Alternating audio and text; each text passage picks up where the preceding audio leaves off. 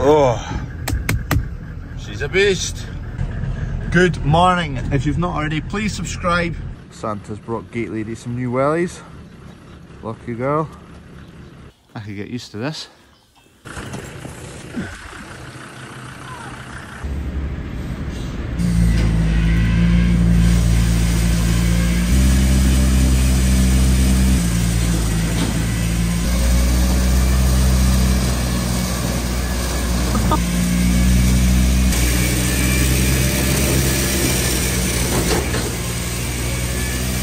She fell for it. Voila! Could have put a wee bit more down actually. Coos are absolutely lathered in straw every time you do it, which they don't seem to mind. Gate Lady's also covered in straw. Go on, lad. Thanks now. Here. That's what we've got now to deal with. Geese. Flipping geese. Going to go and scare them off the field onto the neighbours' fields, and then they'll scare them off later back to our fields. Toy's getting abandoned, it's just thrown up down. Oh, they're off. Keep going, don't land on the next field, come on, keep moving. That's our field next door there as well, so I want them to keep moving beyond that. Right, they're away onto the neighbours' fields.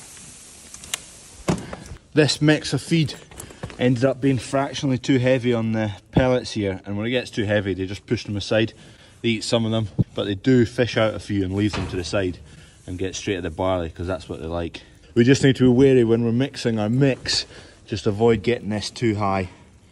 So we usually do a ton of this to 6 tonne of barley. So we used to do 5 tonne of barley to 1 tonne of rapeseed pellets, which are 38% protein these are. So what's that, like 6 or 7% protein if you dilute it by 5 times. We changed that because they were starting to push the pellets aside and just go for the barley, so we dropped it to 6 tonne of barley to 1 tonne of rapeseed pellets.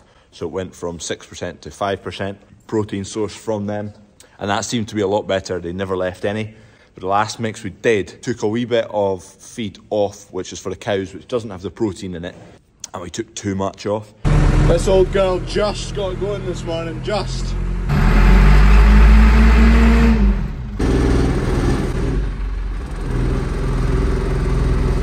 Give it a wee shake, level it off.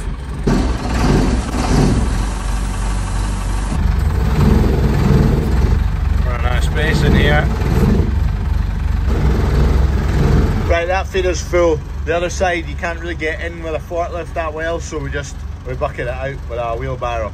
If you've been watching for a while now, you'll have seen us make that feeder maybe 8, 9, 10 months ago. It's done the job. It's not fallen to pieces, which I'm surprised because I welded it. No legs have fallen off, there's no holes in it, the cattle haven't knocked it over. Great success if you ask me. Just leaving that to run for a wee bit to let the battery charge up a bit so that tomorrow morning it starts. Bit less farming happening today. This sign can come down.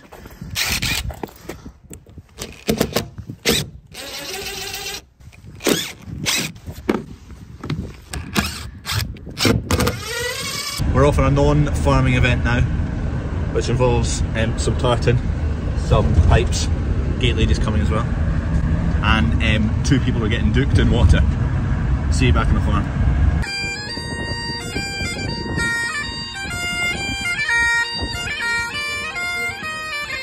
Hey boy, sit. Oh, poor. Good lad. I'm in a wee bit of a rush this morning to get elsewhere, so I went to get the bedder fired up, but it wasn't playing ball, so I frustratingly gave up and I'm back to bed by hand. Spent half an hour messing about with D-plugs and fuses and got nowhere and got frustrated and abandoned it. I don't mind rolling out bales, especially when there's only 40 odd cows to deal with. It doesn't take long at all. Gate Lady's on the forklift. Wish me luck. Here comes a bale. Steady does it. Perfect. Which way is it rolling? That way. You can tell which way it's rolling. If you stroke in that direction, it's smooth. That means it wants to go that way. You want to roll it that way. If you stroke in that direction, it's rough. It goes against the grain. And you know it doesn't roll that way. But this way, if you unroll it, it all comes off. Downside to rolling out bales is you're leaving a mat and it doesn't really utilise all the straw that well. Yes, the cows ruffle it up a bit and spread it out, but you never get it as spread as you do with the Telehawk. You save between, I think, about 30 and 40% of the bales with a bedder than you do rolling them out. I've had to put a new cable on Crawford that goes straight to the batteries. That's it all going. Okay, cheers. Good morning. It's pretty frosty. On the way to visit a cattle farm and to have a look around some sheds and hopefully get some ideas. Cheers to Dave, who is giving us a show round. I'll see if he doesn't mind me filming. Just stopped at Dave's farm, he's built this shed. He's built it in 3 sections so far. Started in 2019, which has left him with this, which he is calving 100 cows, so it's a very similar number to what I'm trying to get to. He is autumn and spring calving, so he's doing 60 in the spring, 40 in the autumn, of which he's just finished. Just done the last one yesterday midday, so he's getting a better sleep now.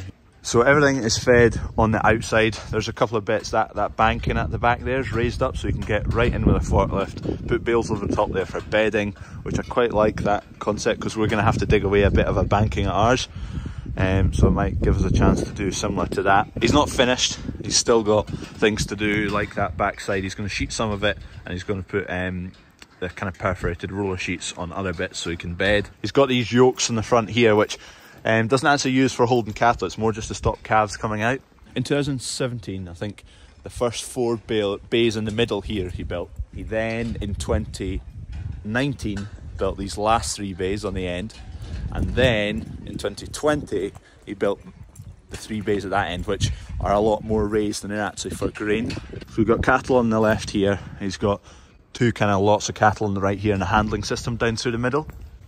We'll sneak in here and have a look. So this is his handling in here. He's got a crush down there with a race running up leading to it, and all his cattle that are going to it can run down here. Got 2 handling pens which he uses for calving pens as well. He's got a bateman crushing system around here which he's a big fan of, Welsh company. There's nothing he doesn't like about that bateman system, so we'll have a look into the bateman crush and handling systems as well. So 2 handling pens pre the race, which ideal for sorting out cattle before they go through the rush. And he can into the crush, as well as he can peel them off if there's something in there. Say he's got a wild cow that's calving or something, he can bring half a dozen in here and then he can peel off a few, so he doesn't need to just bring singles, or he can fiddle about basically, move calves, move cows and get the right animals in the right places. Also gives him extra pens, like just now that's the last calf that was born just yesterday. This one was trying to sook other cows, so chucked it in this pen, leave it be, sooks that cow, no bother. And then in about his crush, he's got benches, he's got his fridge for his medicine, he's got his burner for dehorning, he's got everything here. This whole shed, he basically doesn't need to take any cattle out of the shed to get them to the crush. He's got a scrape passage in here, which he can set all the cattle back from, and then whatever he needs to run, he runs along the scrape passage, into the pen there, down and up the race and into the crush. Ideal. It is a cracking shed, looks the part. When he was designing the shed, he's always looked forward and thinking about where he's going to go next. So he can, if he wants to put more in here, he could put a silage bit in here. When we originally were planning our shed, we thought, oh, there's perfect. And then I did think about what if we, in the future, 10 years, 20 years, 30 years, whatever, want another shed. Where we had put it didn't suit that, so we've moved where we're going to put it. Just like here, he's kind of thought, he doesn't have immediate plans to do anything right now, but if he does, he's made, he's set it up that he can do that. Anyway, it's a very interesting setup. We've never been fully sold on scrape passages, or I've never been like, oh, I want a scrape passage, but the more and more I come to places like this and sheds like this, where they've got a scrape passage and how they operate it, I'm more thinking that way. This was the last segment they built from those sheets there, this way. His original plans were to put a passage in here and that to be pens if he moved forward in the future for more, but he scrapped that plan. He uses this as a bit of a straw store now, machinery store over there. He's got his dryer right in the corner there, which he brings out, and he might permanently put it in here. He's going to sheet this. He's still got a few things to do, but It's interesting to see. It's a good high shed this for putting in straw. You can see he's got plenty of bales up there. It is a cracking setup in here. He's got his cavern cameras. There's one up there and there's another one here. So keep an eye on everything from the house. There's a shiny fent in the corner. Anyway, there's another shed to have a look at. We're maybe going to stop in another place on the way home. We're just making some phone calls at the moment, but Dave watches the videos, so he offered us to come and have a look at this so we can film it. I don't know about the next place because it's not through the videos, so I don't want to assume I can film it. But anyway, thank you very much, Dave, for giving us a spin about and showing us your coos. And hopefully by next winter we'll put up a shed and taken a few ideas from here and a few ideas from other places and ended up with a good setup for us. Farm number 2. First off, we've got a big stonker of a shed here.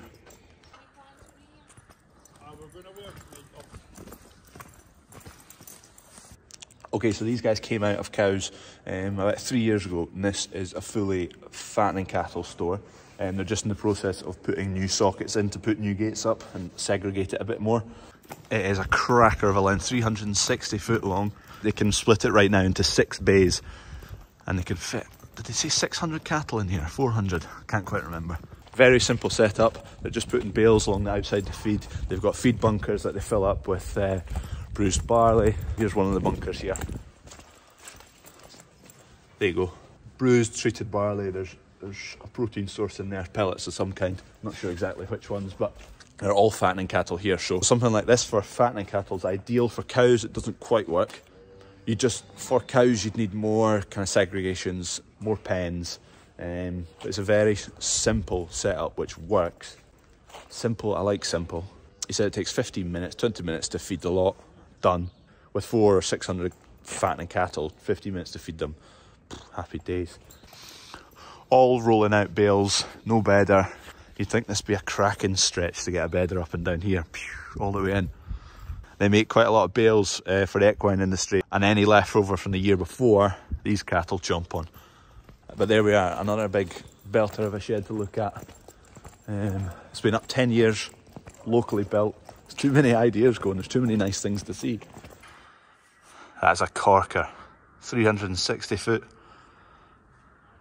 Farm tour complete, beers collected, Happy New Year. Another pooch, this one chases white things. Sit. Nice. Good dog. Good pooch. That's a good piece of kit. We tow bar in front of a Kubota for shifting the boats about. Have a guess where I am. New gig today.